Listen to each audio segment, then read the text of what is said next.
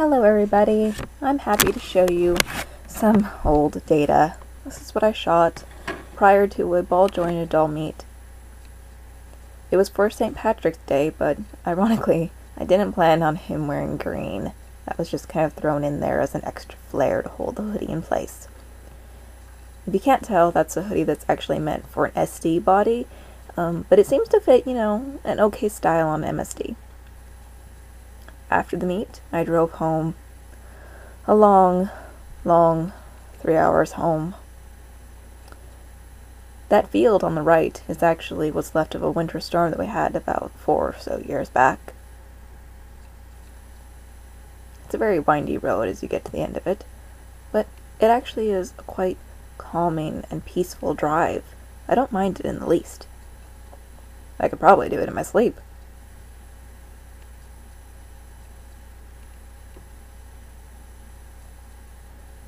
Yes, and on the right there is Baby Island. It's a wonderful bay to live on. However, the weather wasn't that great driving over. I drove through tons and tons of rain and hail. I figured it'd be best only to show you the parts that actually, became clear and sunny. Well, bright to see outside the car. The hula man, he's kind of super glued to the car. He came with the car. Alright, so the tabby cat is Buddy, and the gray cat behind him is my cat Sky. Buddy is an old man, and he doesn't understand that his hips, or rather his knees, are old. He's about 9 or so years old. He's very sweet, but he's a demon when he wants to be able to go outside. I thought this was funny. Sky was stalking up behind him. They normally don't fight. In fact, it's kind of a friendly little play fights that they do. But they both enjoy being able to go outside. He's very handsome. Sky is one of my favorite cats. Buddy is very handsome too in his own right.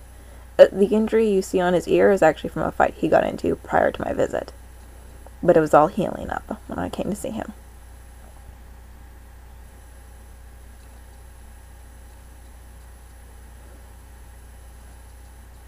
I like to shoot videos of my pets. This is my cat Zamy. Z-A-M-Y. Zany, not zany, like crazy. Although, I'm sure you could have your doubts if you ever hear her meow.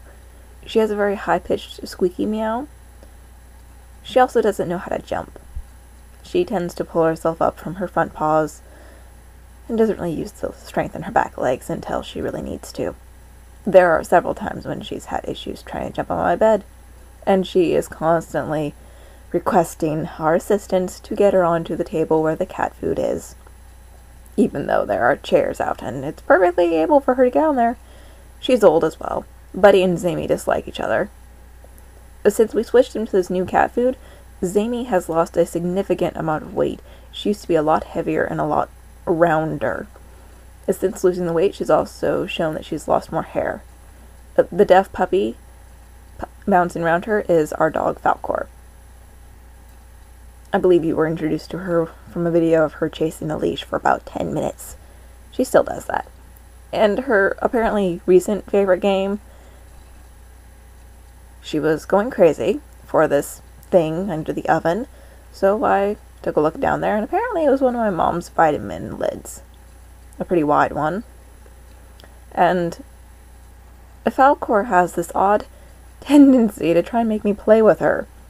I think she's awake 20 hours a day and sleeps 4. I'm exaggerating, she actually does sleep more than that, but she really does love to play, and she plays hard. My mom's recently somehow trained a deaf dog not to bark at us anymore. She has a very high-pitched yip. It's very painful to the ears to listen to. Falcor made me sit here, or stand here, and play hockey with her for about 10 minutes. I only videotaped about 7 of it. I gave up and just decided to keep kicking it to her. I also changed positions later on and stood in front of the oven so she would stop putting the cap in front of the oven. It's very hard to see, but this is Buddy lounging about. Our cat Tree is very popular. and some ledges are more popular than others. The bottom's the most popular. The top was popular last year. As you can see, the bottom is very popular. Even Sky likes it. I think it's a good kickoff point for him to run to the door to get outside. He really likes to go outside, and he'll dash to get out there. He's also made it apparent that he will get out even without our help. He ripped the screen on my bedroom window and, well, he's able to get out now. Look at this little attention-hogging thing! Her front leg was broken by a previous owner, and, well, we're not sure how to get it fixed yet. She also has damage on her back hip. And despite all that, she has all this energy. I have no idea where she gets it from. She's a Chinese crested. Here's my standard poodle, Ali Baba. He's very handsome, and he does so well. This is Sky's one of his favorite pastimes. He's been doing this since we lived in this house, I think. I don't remember him doing it at our previous house. Whenever we have a fresh water running, he has this habit of jumping the counter to get some water. He would do it in the bathroom sink, but he became too fluffy and pudgy for the bathroom sinks, so he's moved to the kitchen sink instead. And he will jump up there and let you know that he wants water. He doesn't meow very often, he just sits there, staring at you and kind of, looks around and waits patiently for you to notice that he wants water. He will drink it out of the fish pond outside, but I think he likes the fresh running water a bit better. He won't take it from a hose, though. That's too scary for him. This is a nice, gentle trickle he doesn't mind. Buddy, he loves me. I'm always happy whenever I return home. He usually doesn't cuddle with me, but after I've been gone at school for about 3 or so months and I return home, Buddy is one of the cats that is always happy to see me. He cuddles with me, he pays attention to me. Okay, this is Jasmine. I can't get any, good video of her because she doesn't really like me. She hides away in Mom's bedroom. For those of you who don't know me, and even people who do know me, February is my favorite month because daffodils are in bloom, and they are absolutely my favorite flower. They're gorgeous. They have a beautiful bright yellow that I think is just wonderful to see between February, March, and April. As much as I love plum and cherry trees, I just think the daffodil's better because it's a yellow flower. How odd is that? I also like dandelions too, because they're yellow. But I hate lavender. I wouldn't even burn it. I don't want it. Okay, this creeped me out. There were 3 deer suddenly standing out in the wetlands. And I was like, what the heck are these deer doing here? I'm not a deer expert, but I think these are all female. There were actually 4 of them, as you see later on. There's a 4th one. I honestly thought they were statues in a minute until I noticed their ears were flicking. It creeped me out. This is one of the rare instances where it pays to have a deaf dog. Falcor was asleep and she didn't notice them at all. And if she had woken up and started barking, we would have Ollie barking and the deer would have ran immediately. I'm sorry this is through the glass and it's kind of got this glare on it, but if I had moved anything, they might have, stopped moving. They were intently watching me. They could tell I was watching them because I had to stand up to record this. It was very interesting to watch them. They were just, wandering around, minding their own business. Perhaps they were sad that our neighbor had cut down all those wonderful trees that were next door to our house. My mom calls me up about 2 months ago, maybe a month ago, and she's, maybe sooner than that, and she's in disarray, anger, whining and complaining about how our 95-year-old man neighbor decided to cut down the property line trees, 4 or 5 of them, and they're 60 years old, and no sun hits there, and he chopped them down all the way down to the stumps. And apparently he had waited until my car was gone, because when my mom came home from work, there was all this heavy machinery in our driveway. So my mom couldn't park. She had to go over there and ask him, when will you be done so I can park my car? Oh, he's very He's very annoying. He used to come over and mow our lawn, which, we didn't mind particularly, but he stopped doing it when he put up the fence dividing our Bayside properties, because our poodle, Ollie, would go into his yard and poop. Dogs really like it where the grass is greener. These were so amusing to watch. I was trying to be so quiet.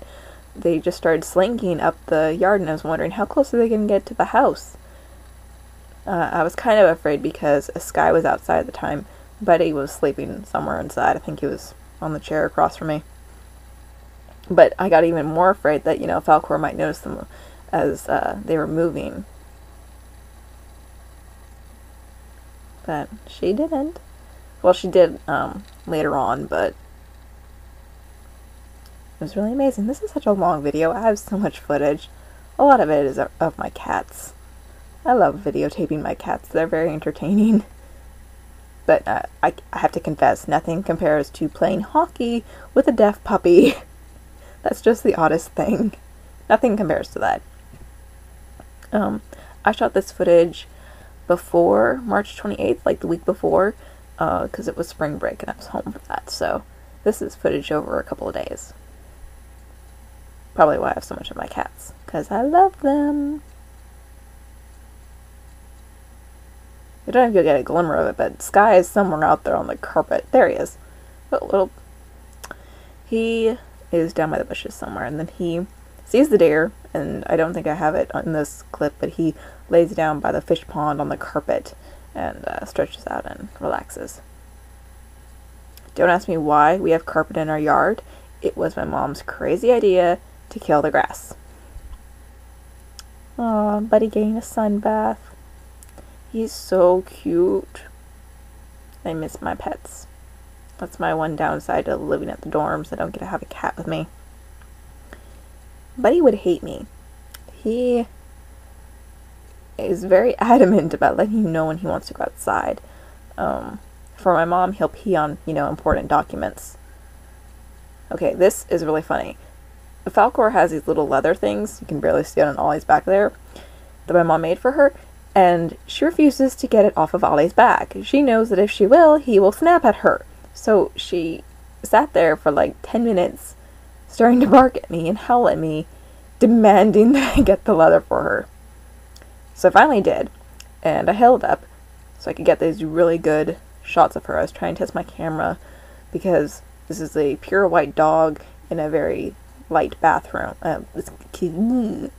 kitchen with sun hitting her, and I wanted to see, how much of her fur and effects could I get. So I actually videotaped this I tortured her for like 10 minutes testing camera settings for lighting.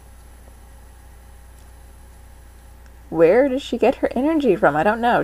You can see that she starts to get relaxed and maybe give up, and then, the energy's back. Here's Ollie. His favorite pastime in the last 2 or so years is he'll just lay on the porch or in the yard somewhere and just watch the bay, watch what's going on. Every now and then he'll bark out the street side, but he never goes over there. When we first got him, and in that year and a little bit afterwards of the following year, he would go outside. She's not allowed outside without her leash, and I couldn't find her freaking collar. I found the leash, I couldn't find the collar, so Buddy and Ollie are best friends. Ollie was dejected. He laid on that sofa for like an entire day after I gave him a bath.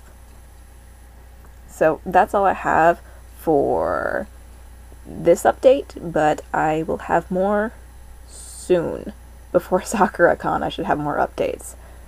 Right now my bedroom looks like somebody threw up in it.